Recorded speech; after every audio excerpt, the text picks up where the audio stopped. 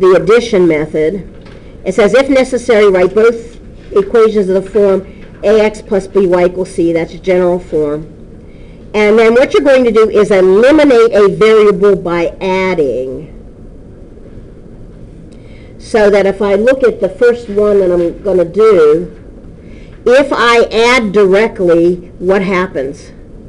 It'll be like 3x minus the y's cost. The y's drop out. And that's what the goal is, the addition method is. It kills a variable. So that says I'm just going to add directly, and this gives me a 3x, the y's drop out, equals 6. Now, by the way, if I add directly and what happens is I get both x's and y's, then that's not going to work.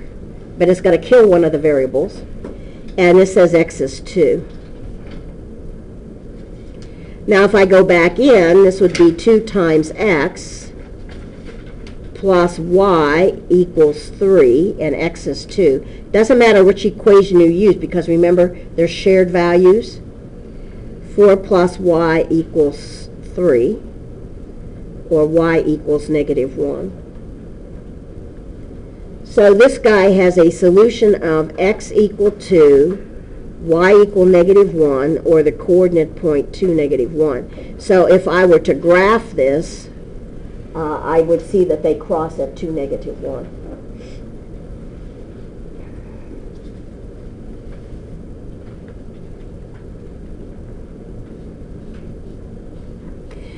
This one's the more difficult of the two. And the first thing that I look at is, do I have something that's already of opposite sign? Yeah, the y's. But I need to make the y coefficients be the same. Now I can do that by multiplying the first equation by 4, because 4 times 3 is 12. And the second equation by 3, because 3 times 4 is 12. That becomes a positive 12, and a negative 12, what happens to y? Cancels out. So this gives me an 8x plus, oh, not a plus, Peterson, a minus 12y equals 8, because everybody all the way across gets multiplied by 4, and a 15x plus 12y equals 153.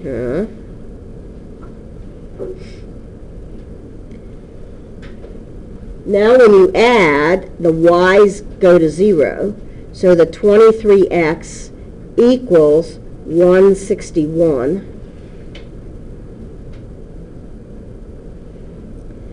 Divide both sides by 23. My guess is that x is 7. And only because 3 times 7 is 21. And now I just need to pick somebody to solve for y. Doesn't matter which one I do. If x equals 7, 2x minus 3y equals 2. So 2 times 7 minus 3y equals 2. 14 minus 3y equals 2.